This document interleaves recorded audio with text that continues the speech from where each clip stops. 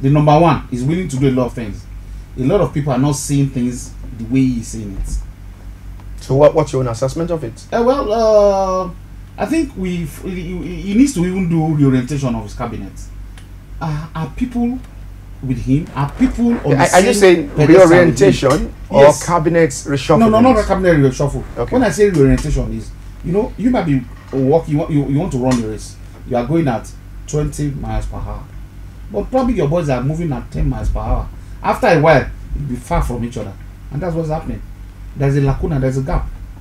In as much as it's moving, guys, let's do this pace. But the pace at which he's moving and his guys, his boys, they are not moving at the same pace. And that's why there's a gap. So you believe there's a gap in this administration? There's a gap. administration? It's not that I believe there's a gap. We can all see that there's a gap. So I think what you should do is you should try and reshuffle this cabinet, try and restructure things. Probably that might work. Do you believe that there's a gap in this administration? That's in Mr. Because Ayo is suggesting. Mr. Ayo's words. Just a moment. Ayo is not even suggesting a cabinet reshufflement. He's saying cabinet reorientation. It's not just cabinet reorientation here. The altitude that one gets to determines is the attitude. And one great thing that we have going for the president is his integrity. Okay, the name is synonymous with integrity. And when we launched the Change Starts With Me, it's already the reorientation of all Nigerians that we all are accountable to whatever it is that we do. Okay, but some people try to frustrate that. Some people obviously benefits from the impunities, okay, and they make it difficult. But this administration, I want to say, has done obviously tremendously well to say this is our stand, this is what we are working towards.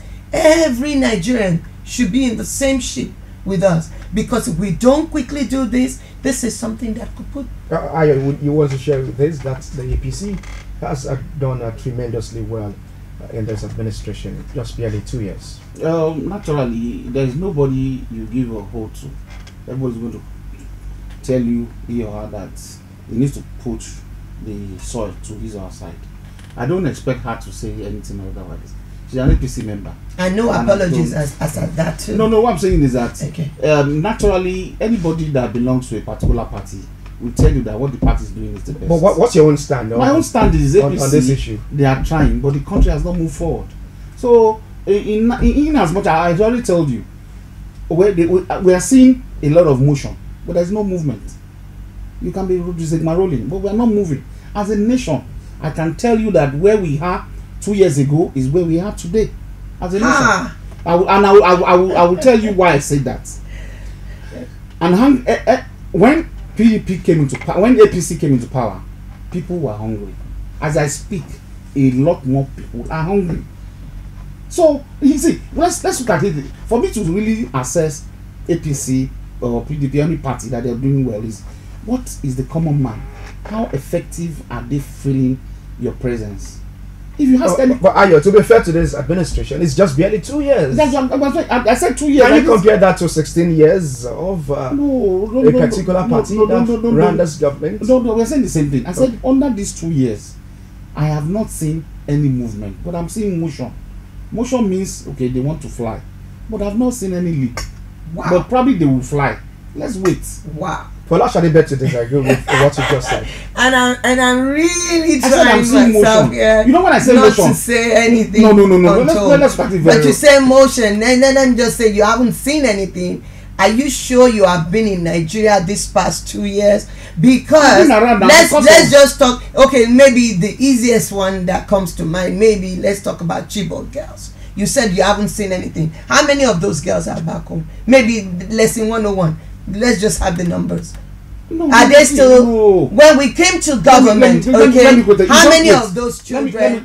How many of those children were missing? As of today, how many are back home? And as a mother, for me, that speaks volumes. Okay. So, if maybe you were not in Nigeria, I think that's one of the achievements of maybe we are not in the same can you just Nigeria. talk more on that? Okay, for the Chibok girls, Clap for yourself. Oh, not only that, I just said lesson 101, okay? If you're saying we have not moved at all, okay. as at the time we came to government, how many local governments were under siege with Boko Haram, okay? How many of the local governments? Almost 13. As at that time, actually they had their flags in those local governments. Right. As of today, how many? You know, so when you say nothing is moving, you've got to. I did not say no. I said there is motion. There is no movement.